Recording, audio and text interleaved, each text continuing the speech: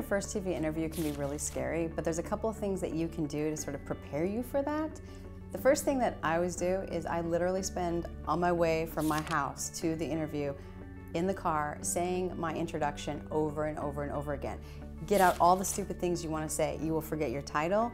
Get out any weird words that you want to say, because the moment you start hearing yourself on, as the interview starts to go, it will confuse you, because you'll realize, oh, I have to talk. But if you've said it a million times, if you can just get through that first question, you'll be fine.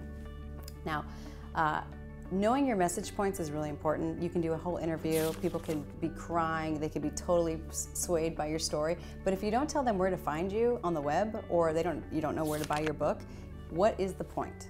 So make sure before you leave that interview that you have your message points ready and that you've said them. Even if a question is about a certain topic and you want to make sure you have only one more question left, say what you want to say. Don't worry about the question. Just make sure you get that important detail out.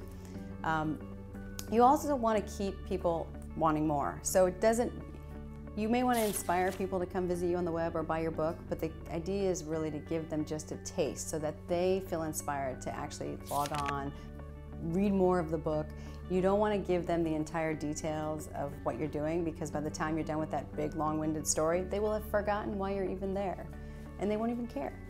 A live tape interview versus an actual live interview that's broadcasting on TV are very different. Live to tape, you can basically, if you say an answer incorrectly, you can ask them to repeat that. Or if you didn't understand a question, or if it's a question that you absolutely don't want to answer, you can say, I don't want to answer that. But if it's live broadcast and it's going out on the airwaves, there's also a delay too. So sometimes you don't even know you're on camera until all of a sudden your monitor kicks in, but you've already been on camera for 7 seconds.